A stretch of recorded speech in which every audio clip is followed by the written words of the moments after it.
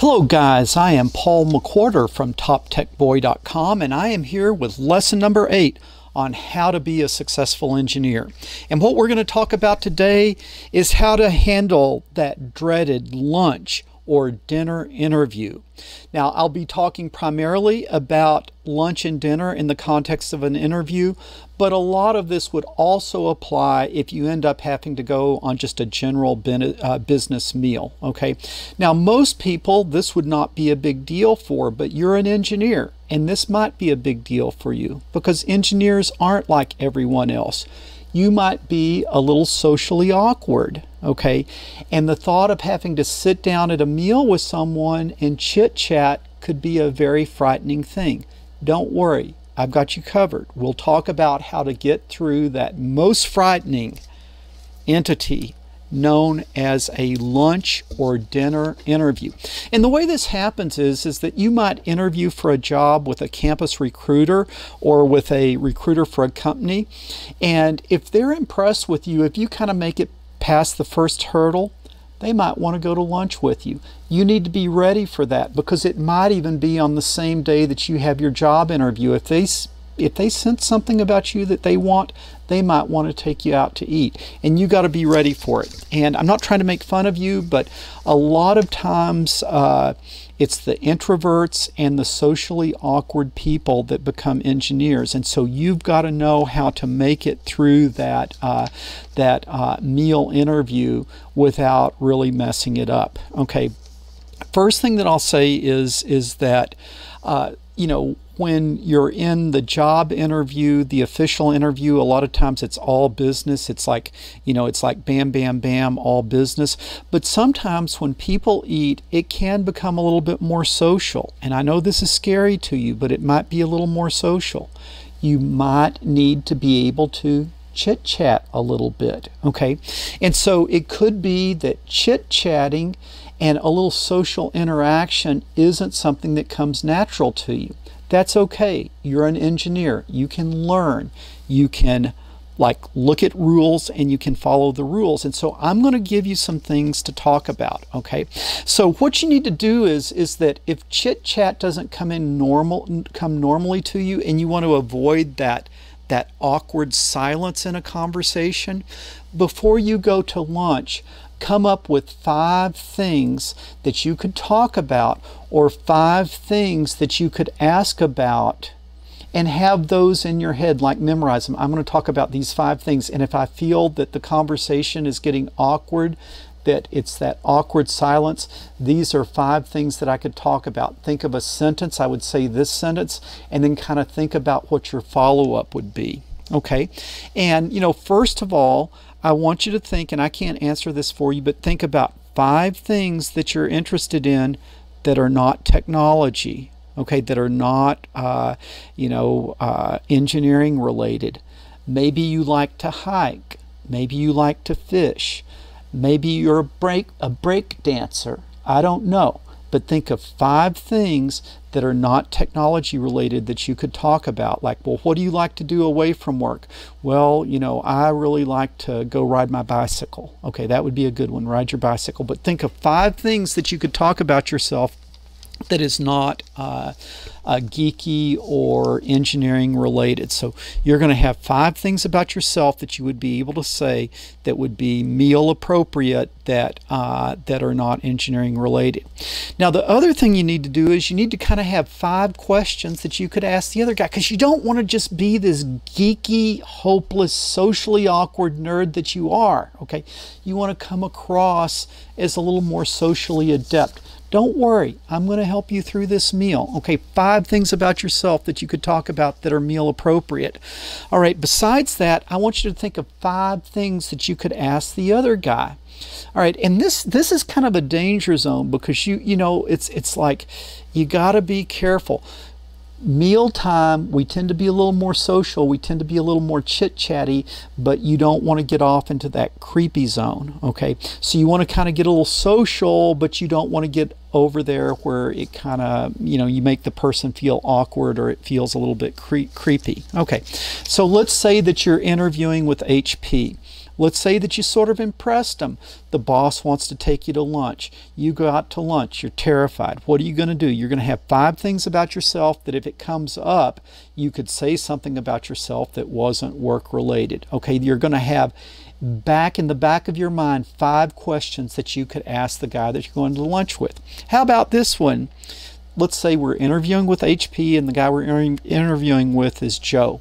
Or let's say that he's Mr. Burns, because maybe at this point you should still be calling him Mr. So say, hey, Mr. Burns, well, tell me, we've talked a lot about all the things going on, but tell me, how did you end up at HP? How did you end up here? You seem to really like it. Tell me, how did you end up at HP? Not too much can go wrong there. You start asking about his wife. Maybe he's in the middle of a divorce. You ask about his kids. Maybe they got arrested last night for drug abuse. Okay, what's real safe? How did you end up at HP? That's social. That's personal. Not too much, not too many ways that could go wrong. That's your question. How did you end up at HP? Okay. And we're in Palo Alto. This is HP Palo Alto. Okay. He answers blah, blah, blah, blah, blah. And the nice thing about you asking the question, it allows him to do more of the talking, less pressure on you. You see, if he asks you the question, you give your 1-sentence canned answer, and then you're out of stuff to say. You ask the question, maybe he'll blah, blah, blah a while. We're going to eat up this hour time, and it's going to be over before you know it, because people like to talk about themselves. Hey, Mr. Burns, how did you end up at HP? Okay, that's a great question. All right, we're in Palo Alto. He tells you all about how he ended up at HP. Well, man, you've been here a while. How do you like Palo Alto? Are you here just because you love your job, or how is it to live in Palo Alto? Not too much can go wrong there. If he doesn't like it, he can tell you why, the crazy thing here or there, but it's not so personal that you're hitting a nerve. How is it to live in Palo Alto? Not too much that can go wrong there. Okay, how about this? This is a pretty safe one too, a little bit social. How about your weekends? What do you do on the what do you do on the weekends? How do you unwind, after you're not at work? His chance to tell you that he's really, what he really loves is he really loves, I don't know, whatever peculiar little hobby he has a chance to tell you about it. Not too much can go wrong there. What he enjoys doing, what his hobbies are. Okay, so okay, how about this? Wow, it sounds like you really like it here. What is it about your job you like the best? What is it that is the best thing about working at HP? You see, not too much can go wrong there. And then you could say, hey, how does it work kind of socially? Or most of your friends, like away from work, or most of your friends, the people that you work with, or when you are doing things away from work, you really like to get away from them. How does that work? You mainly people from work that you're friends with, or mainly people not at work? You see, there's 5 questions I gave you. If you sort of ask those questions, that would fill up a lot of that chit-chat time with minimum pressure on you. Same time you think, similar questions that were asked to you, how would you answer them? You see, you can go back and forth with this social banter and take the pressure off, because you're a socially awkward person, because most engineers are. Okay, so first thing of dealing with a mealtime job interview is to be able to chit-chat. You do that if it doesn't come naturally by going in there with pre-planned things that you could ask, or pre-planned things that you could talk about. Second thing, ordering.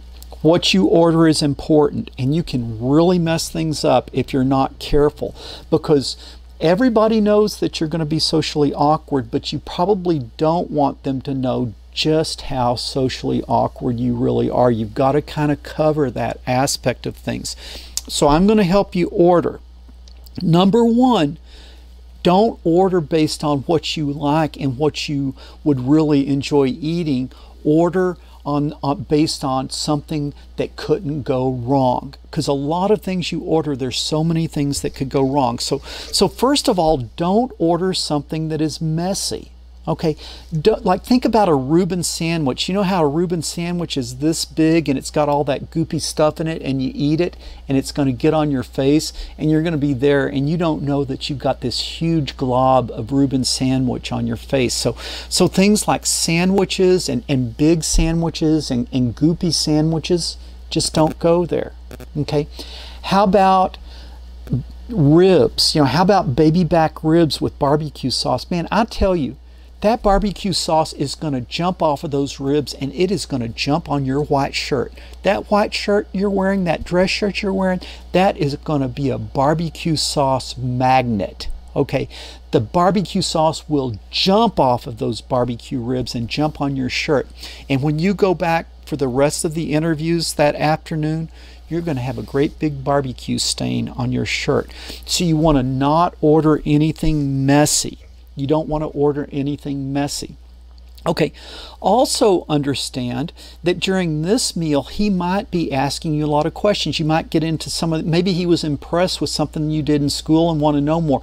And that's good stuff. That's stuff that you can talk about. That's stuff you'll be at ease talking about. But it might be, there might be 3 or 4 people from the company, and there might just be one of you. And it might end up that you have to do most of the talking. And again, it might not be social stuff. It might be stuff you're comfortable talking about. But understand, you might be doing most of the talking, so you got to think. You don't want to order a great big meal because you might have to do a lot of talking, and then you look down and everybody else is finished with their meal and your meal is sitting there kind of untouched, and then it's awkward leaving the food there. So you want to order something that's not huge and something that you could imagine that you could sort of eat and talk at the same time. And so let's see, what would maybe be something good to order? Okay, another thing, another don't. Don't order the most expensive thing on the menu. I took a guy out to dinner once, and you know what he ordered? The surf and turf. You know what that is? That is the lobster tail. He ordered the twin lobster tails with these filet mignon. Do you know what a horrible, stupid thing that was to do, to order the most expensive thing on the menu? Like, hey, we're on the company dime, man, go to town. No, don't order the most expensive thing.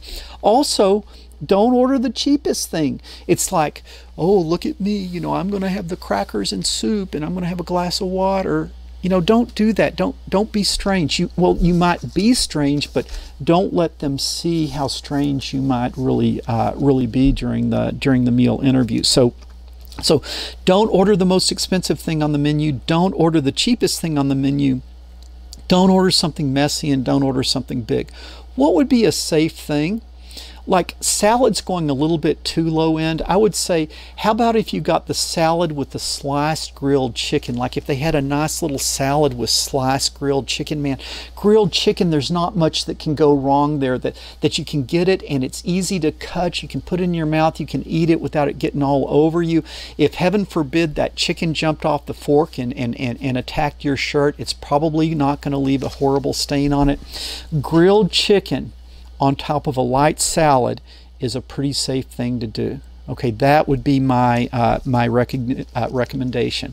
Next recommendation, man, whatever you do, don't order alcohol. Even if one of the guys you're with orders alcohol, it could be a trick. It's better not to order alcohol. Okay, and you don't have to order water. Like maybe order a nice coffee, like, could I have a cappuccino with a little of this, you know, a little latte, something like that, a fancy coffee, a nice coffee, maybe a nice tea of some type. You see, don't be afraid to kind of enjoy the social aspect of things with people, but have like a fancy coffee or a tea. Don't go for alcohol. That could be a big mistake. So we said, don't order the most expensive, don't order the cheapest, right? There's stuff you might not know.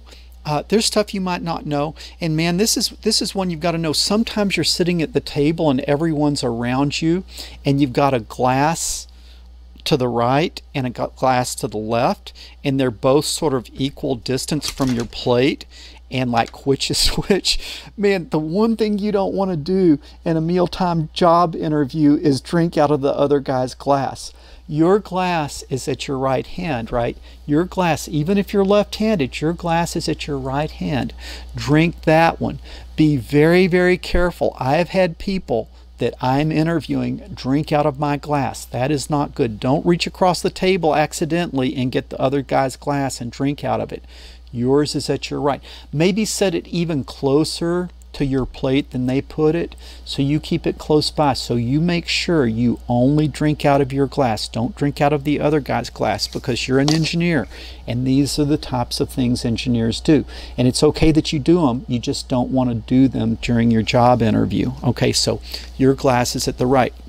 If you have multiple forks and multiple implements that you've never seen before, this is the way it works. It starts on the outside and you work your way in. So if they bring you a salad, you start with the outside fork. It'll be the small one, you use that, and then when they bring you the next meal, you use the next fork. Okay, you always hold on to that fork. If you're going to be ordering desserts, you hold on to it, because you might need to use your last fork for a dessert if it's a dinner and it gets to that point. All right, now also it's important to sort of understand the norms of the culture that you're interviewing for a job in.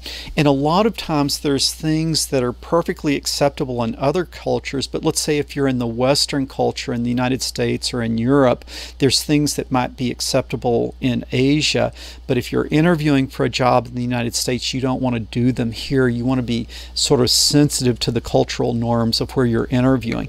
And so one of the things, I mean, there's a lot of things, but one of the kind of tips I would give you is that if in the United States or the Western world, you don't want to make noise when you're eating. And so things like slurping, you don't want to slurp your food. You want to kind of carefully put it in your mouth. You don't want to slurp it. And then also in the Western culture, we don't pick up, like you wouldn't like pick up a plate and bring it to your face, or you wouldn't pick up a bowl and bring it to your face, or you wouldn't kind of slurp out of the bowl. And so you want to sort of be cognizant of just, you know, you don't have to be like to the nth degree of etiquette, but like don't get anything on you. Don't make a noise while you're eating, and most importantly, don't get something on the next guy over. I actually interviewed, I was interviewing a guy, and he didn't spill his food on himself, he spilled his food on me. Okay, that was a bad thing. It came all the way across the table and it got on my shirt. Okay, that was a bad thing. We want to avoid that. So order something that's neat. Don't order something messy. Don't order something big. Your glass is on the right. If there's multiple instruments of eating, you start on the outside and work your way in as things come in. Okay, really and seriously, think about things. You don't want to just have dead air time. You want to show that you can interact, because when you are interacting in a job interview at a meal, you're showing that if they need someone to send out to a business meal, that they could send you to a business meal. But if you go in there and you can't chit chat, you can't have any social interaction, and you don't know how to order, and you spill your stuff, and you sort of just really kind of crash and burn, they might still hire you, but it's like, well, we really couldn't, we got to keep this guy away from customers. We got to keep this guy away from outside people. And if you just do these things, even if they don't come natural to you, if you'll just do what I tell you to do, you're an engineer, you can learn. Just do this like a math problem. Follow these instructions. Everything will be great. You're going to do fine. Don't worry. You're going to do fine. Just do what I told you to do. Okay, Paul McWhorter, TopTechBoy.com. I'm going to talk to you guys later.